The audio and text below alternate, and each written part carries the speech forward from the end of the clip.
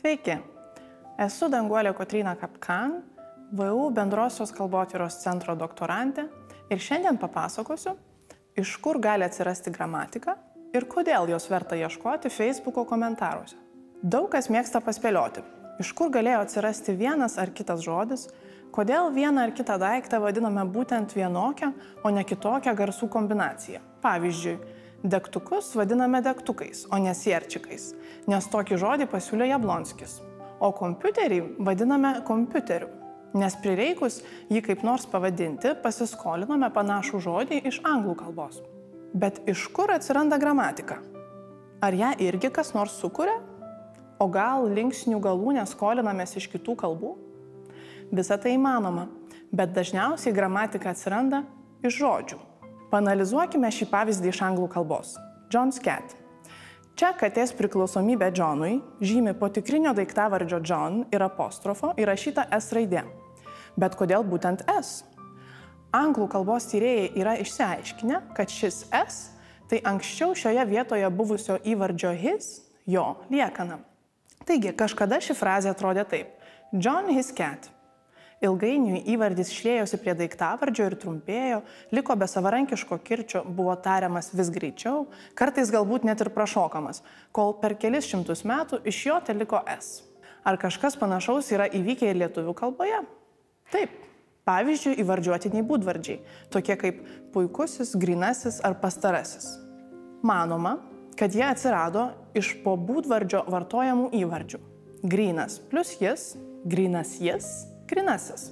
Toks procesas, kurio metu žodis virsta gramatikos elementu, vadinamas gramatinimu arba gramatikalizacija. Tuo pačiu metu kiekvienoje kalboje vyksta daugelis įvairių gramatinimų.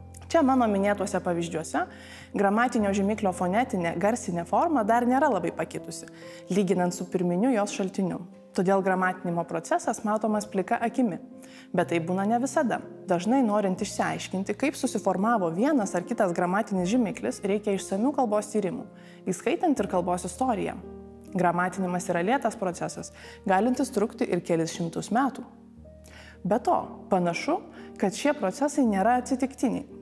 Analogiškų gramatinimo procesų randama skirtingose, viena su kita net nesusijusiose kalbose. Pavyzdžiui, pastebėta, kad būsimųjų laikų žymikliai įvairiausiose pasaulio kalbose labai dažnai atsiranda iš veiksmažodžių reiškiančių ateiti ar eiti. Gerai pagalvojus logiška, ar ne? Jei einu dirbti, vadinasi darbas dar laukia ateityje. Bet kas nutinka, kai koks nors žodis virsta gramatikos elementu? Gyvos kalbos niekuomet nestovi vietoje, jos nuolat keičiasi, gramatinės formos įgauna naujų reikšmių, jų vartosena plečiasi ar siaurėja. Tie patys gramatinimo procesai nulemia ir tokius atvejus, kai viena gramatinė kategorija virsta kita. Šiandien aš norėčiau papasakoti apie perfektą, lietuvių kalbos gramatikose vadinamą esamuoju atliktiniu laiku ir gramatinimo procesuose dažnai virstantį būtuoju laiku. Perfektas tai tokia kategorija, kuri vartojama kalbant apie praeityje nutikusius įvykius, kurie yra labai svarbus, aktualūs dabarčiai. Perfektą turi daugelis kalbų visame pasaulyje, bet turbūt mums geriausiai pažįstamas yra anglų kalbos perfektas. Present perfect. Ar atsimenate, kaip mokykloje mokėtės, kada reikia vartoti present perfect, o kada past simple? Čia pirmame sakinyje reikia present perfect, nes kalbama apie galiojantį rezultatą. O antrame sakinyje, kuris primena pasakojimą, vartojamas past simple, paprastas būtasis laikas. Europos kalbose perfektų modelis labai panašus. Jie atsiranda iš kokio nors pagalbinio veiksmažodžio, pavyzdžiui, reiškiančio būti, turėti arba laikyti, ir dalyvio. Tokia konstrukcija, pavyzdžiui, angliškai I have bought a car, arba lietuviškai turiu nusipirkęs mašiną. Iš pradžių reiškia kokio nors veiksmo rezultatą. Pavyzdžiui, kad kažkada praeityje nusipirkau mašiną ir kad dabar ją turiu. Ilgainiui tokios konstrukcijos vartosena plečiasi ir jie reiškiami įvairesni praeities įvykiai, nebūtinai tik turintys apčiuopiamą rezultatą. Įsivaizduokime tokį lietuvių kalboje neįmanomą, o anglų kalboje visiškai priimtiną sakinį. Turiu buvęs Paryžiuje. Būtų galima laisvai interpretuoti, kad žmogus čia sakosi turintis lyg savo nuosavybėje tokią patirtį. Praėjus dar kuriam laikui, perfektas ima kalbos vartotojams rodytis tinkamas praktiškai bet kuriam praeities įvykiui išreikšti. Tam tikra prasme, juk visi praeities įvykiai turi kokį nors rezultatą ir viskas, ką sakome, yra aktualu dabarčiai. Kitaip to nesakytume, ar ne? Tokia situacija, kai perfektas vartojamas vietoj būtojo laiko ko ne visuose kontekstuose, šiuo metu galima aptikti ne anglų, bet pavyzdžiui italų ar prancūzų kalbose. Kai taip nutinka, senasis būtasis laikas praranda savo reikalingumą ir ima nykti, o perfektas tampa naujų būtuoju laiku. Dėl to pernelyg liūdėti ar kaip nors gelbėti senojo būtojo laiko neverta. Mirštant vienai formai dažnai atsiranda kita ir visa tai primena natūralų gyvybės ciklą. Perfektas senąjį būtąjį laiką jau senokai yra pakeitęs daugelyje slavų kalbų. Pavyzdžiui, rusų kalboje. Rusų kalbos būtojo laiko veiksmažodžiai ne kas kita kaip kadaise buvę dalyviai. Jei mokate rusiškai, ar kada pastebėjote, kad vartodami būtąjį laiką rusų kalboje veiksmažodį neasmenuojame, o deriname prie veiksnio giminės ir skaičiaus? Pavyzdžiui, jei kalba moteris, sakysime dėlala, nesvarbu ar aš, ar tu, ar ji, o jei vyras dėlal. Palyginkime su lietuvių kalbos esamuoju atliktiniu laiku. Jį vartodami juk irgi dalyvį kaitaliojame giminę ir skaičiumi, o ne asmenuojame.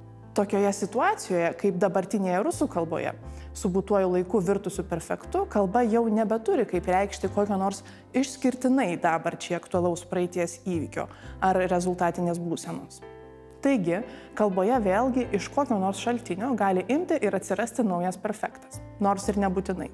Pastebėta, kad perfektas nėra labai stabili kategorija, atvirkščiai, jis yra linkęs keistis gan greitai. O dabar atidžiau pasižiūrėkime į lietuvių kalbos perfektą. Ir pasvarstykime, kodėl jo pavyzdžių verta ieškoti feisbuke.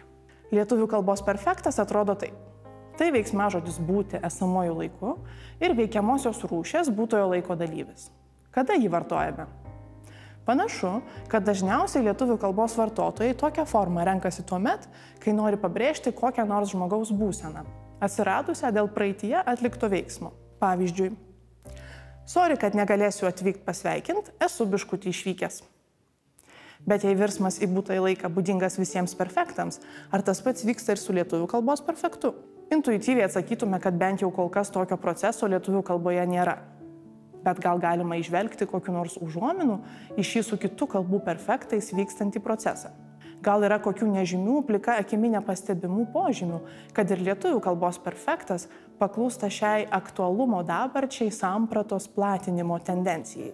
O gal lietuvių kalbos perfektas keičiasi kokią nors kitą linkmę?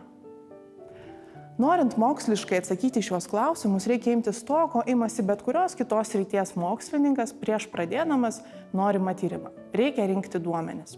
Lingvistikos atveju duomenys – tai žmonių sakomi ar rašomi sakiniai. Jų galime gauti pačių įvairiausių, nuo ilgų ir sudėtingų teisinės kalbos sakinių per pusę puslapio iki trumpų šnekamosios kalbos frazių, kurias gautume, jei įrašytume, pavyzdžiui, namų virtuvėje bendraujančią šeimą ar kavinėje sėdinčių draugų būrelį. Skirtingose situacijose vartojama kalba gali labai skirtis. Visos kalbos visose situacijose aprėpti nepavyks. Tad ką rinksimės? Čia verta prisiminti, kad remiantis kitų kalbų tyrimais, perfektas turėtų būti nestabili ir gan greitai besikeičianti kalbos kategorija. Todėl turbūt įdomiausia jo pavyzdžių ieškoti ten, kur didžiausia tikimybė rasti įvairių naujovių. Lingvistai jau senokai yra pastebėję, kad įvairios kalbinės naujovės visų pirma atsiranda neformalioje, spontaniškoje, šnekamojoje kalboje. Deja, pakankamo kiekio patogiai moksliniam tyrimui parengtos ar bent užrašytos tokios lietuvių kalbos daug neturime. Čia mums į pagalbą ir ateina Feisbukas bei populiarieji komentarai šiame socialinėme tinkle. Feisbuku naudojasi daugybė įvairiausių amžiaus, socialinių sluoksnių, lietuviškai kalbančių bei rašančių žmonių. Lietuviškai parašytų komentarų čia galima susirinkti 100 000. Kai kas komentarus rašo, dar daugiau žmonių juos turbūt kasdien skaito. Žinoma, šis kalbos variantas nėra šnekamasis, nes vis dėlto rašomas. Tačiau dažnai savo spontaniškumu jis primena šnekamąją kalbą ir tikrai yra neformalus. Tai reiškia, kad žmonės komentarus rašo gan atsipalaidavę ir nevengia įvairių naujovių. Vieną tokį komentarą jau matėte. Sorry, kad negalėsiu atvykti pasveikint, esu biškutį išvykęs. Ir turbūt pastebėjote, kad jis skamba visiškai kitaip, nei įprastai gramatikose cituojami pavyzdžiai. Tokie kalbos variantai taip pat nusipelno būti įtraukti į lingvistinius tyrimus ir gali duoti labai įdomių rezultatų, kurių negausime analizuodami vien grožinę literatūrą ar formales, pavyzdžiui, europarlamentarų kalbas. Rengdama vieną iš savo būsimos disertacijos dalių, aš surinkau daugiau nei 2000 perfekto pavyzdžių iš feisbuko komentarų. Juos ištyrus paaiškėjo keletas įdomių dalykų. Pirma, lietuvių kalbos perfektas labai dažnai vartojamas tuomet, kai norima akcentuoti ne tam tikrą praeities įvykį ir jo aktualumą, bet priskirti vienam ar kitam asmeniui kokią nors savybę. Kitaip tariant, dalyviai tokiose konstrukcijose dažnai primena būdvardžius. Pavyzdžiui, nezine, aš nesidėčiau tokios kepurės. Matos Lietuvos nemyli arba tiesiog neapsiskaičius. Čia žmogus apibūdinamas kaip neapsiskaitęs. Labai negražu kramtyti gumą, kokia neišprusus. Čia kalbama apie neišprususį. Kad pasikėlęs tai taip, menininkai visi keistoki, bet parodykite kitą Lietuvoje, kuris sukūrė tokias kolekcijas. Čia žmogus pasikėlęs. Jaunuolis labai neapsišvietęs senos statybos butų kainų santykių su nauju.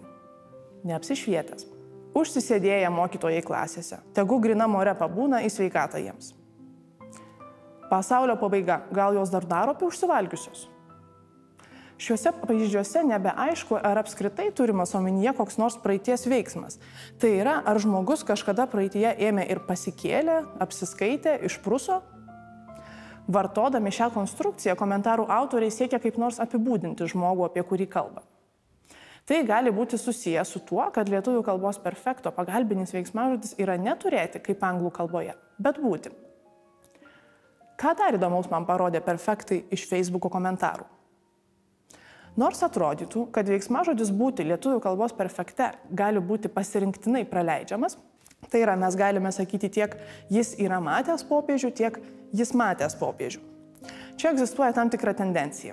Komentarų autoriai daug dažniau rinkosi veiksmažodžio būti nepraleisti, kai kalbėjo apie kokią nors patirtį.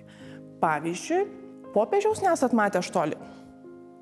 Esu ir gruodį žaibų matęs. Sveiki. Norėčiau paklausti, kadangi esate dalyvavęs Eurovizijoje, kokia jūsų nuomonė apie šį konkursą? Ar yra tikimybė kada nors laimėti lietuviams? Trečia, feisbuko komentarų perfektuose pasitaikė ir literatūrinėje ar formalesnėje kalboje nelabai būdingų perfektų reikšmių. Smarvė prie forumo jau 2 metai atsiradusi.